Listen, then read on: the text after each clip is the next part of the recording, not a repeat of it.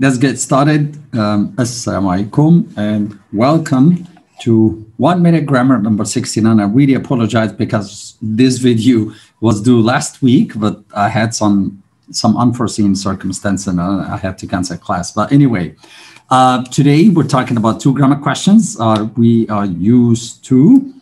We're talking about, as you can see from the title, we're talking about advanced grammar today. So don't feel so disappointed if you don't get everything that we're talking about today, if your level is below that. But I promise that by the end of today, everybody should understand the two questions that we're talking about. The first question comes from this sentence here. Mayor's husband is some musician. And I know you did do some search, at least Mr. Ali here with me on Zoom did some search, and he got half the answer before I even showed him the question. That's very smart. And the second question is about grammar for each and every. And let's kick a start, but let me welcome first people on Facebook. Hello, people. Assalamu alaikum.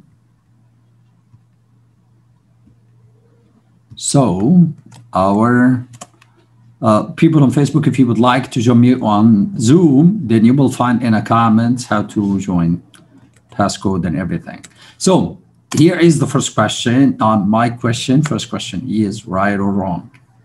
Mary's husband is some musician.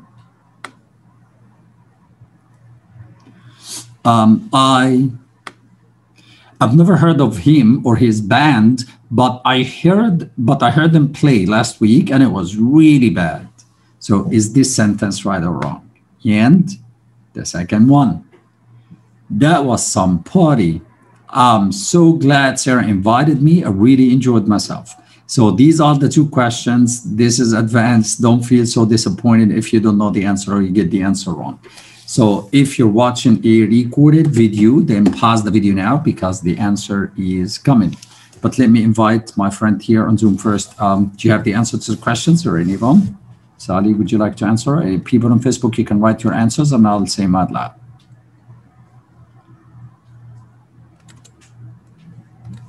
Okay, Mr. Muhammad. Please. Okay, the first sentence, I think it's right because some musician means here unknown person or thing. Okay.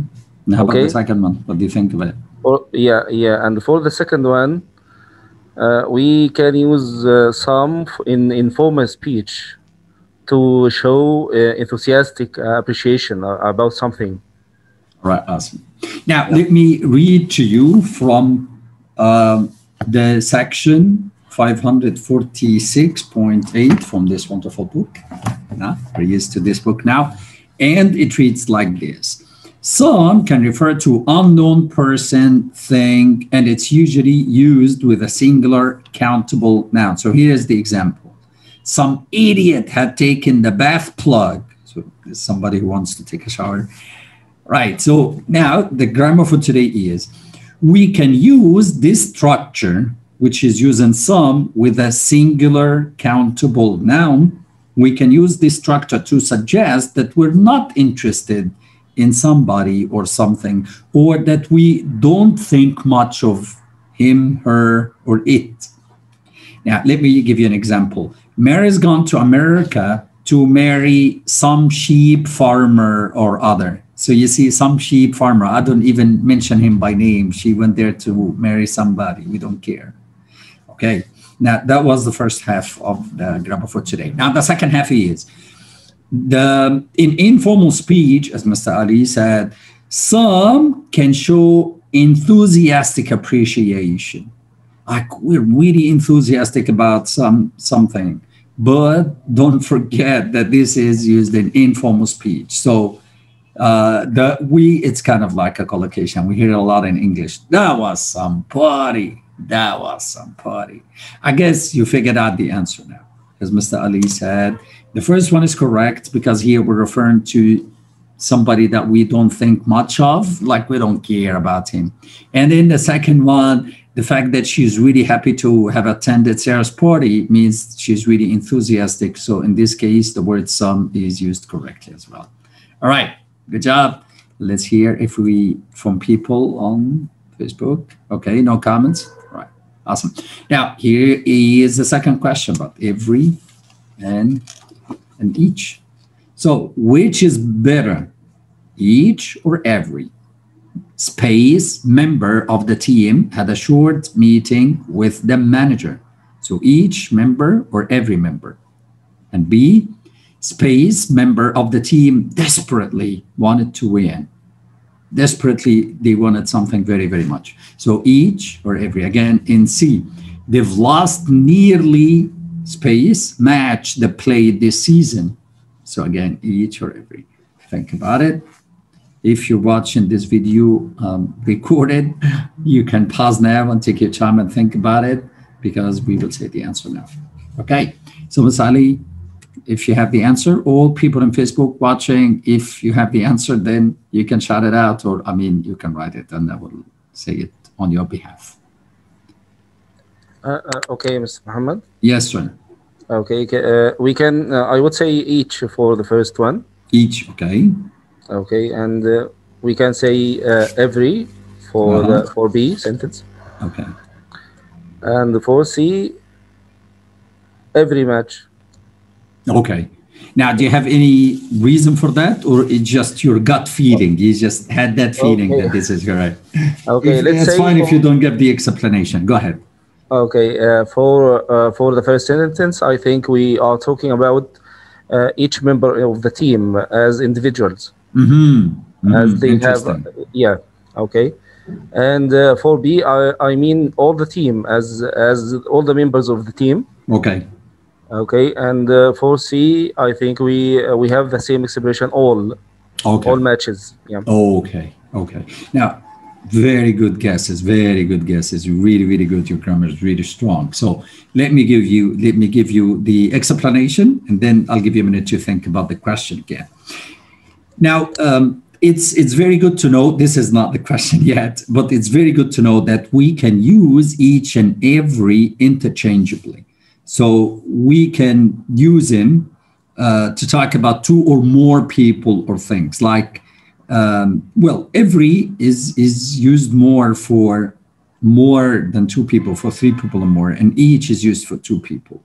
But we can use them like this. You look more beautiful each time I see you. You can say this to your wife tonight. She will love you.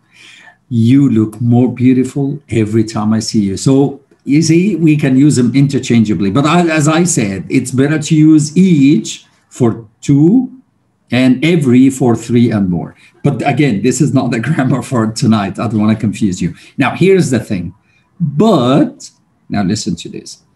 We prefer each, as Mr. Ali said, we prefer each when we're thinking of people or things separately, one at a time.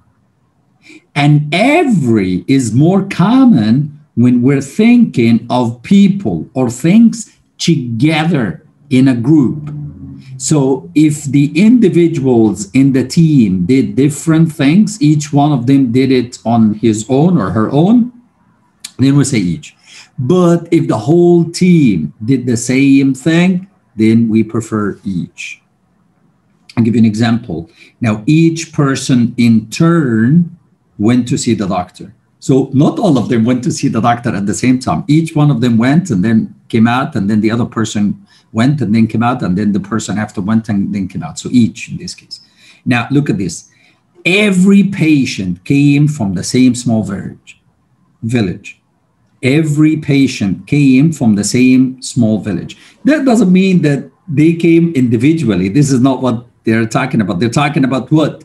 The fact that all of them came from that same place. Now, think about the question now. See, they've lost nearly. Are we talking about matches collectively, or are we talking about matches individually? Let's see. So here are the correct answers. So each member had a meeting with the manager. Makes sense. Not all of them went. Yeah. Every member of the team wanted to win. Like all of them wanted to win. And I'm just emphasizing that all of them wanted to win. Like each one of them, every one of them. And now they've lost each match, like each last match, every single last match they lost. So every here is more possible. So let's sum up the two grammar rules that we talked about tonight. We're using the word some to actually mean something, and it's opposite. It's like you don't care about somebody or you really, really care about him. He was some musician, or he was some musician that I don't care about. You see how difficult it is to differentiate between the two? And the second thing is we differentiated between each and every, and we said every is like we think about what people do as a group, but each is like when we think about each one of them, and he did something on his or her own. So that's it for tonight. Thank you very much. And if you have any questions, you can leave a comment on Facebook. Ms. Ali, do you have any questions? Yes, Mr. Muhammad. Yes, sir. For the third sentence. Proceed. Can I say nearly each match? Yeah. Yeah, you can say that. So can't we say every here? I will prefer to use each. I mean, in spoken English, nobody will really care. I mean, if you ask somebody in the UK or in America, they wouldn't know the answer. Believe me, I know what I'm saying. But yeah, in like speaking, nobody will comment on this. But if you're talking about grammar, then we say each match. And the fact that we use the word nearly here makes me want to say each. Okay. Yeah. Now that's one thing. This is where you can find out more about what we talked about today, these sections of practical English usage. And tomorrow I'll see you. We'll take two more new good relationship idioms. And after tomorrow, a new video, one grammar collocations. We will do revision for the previous two sessions. And that's it for tonight. Thank you very much for being with me tonight, and enjoy your evening. I'll see you tomorrow. All right. Goodbye. Assalamu alaikum. Bye-bye. Thank you for being with me here tonight, Sally. And thank you. Joined us late. Okay, that was AM. Thank you, AM, for being here. Bye. Okay.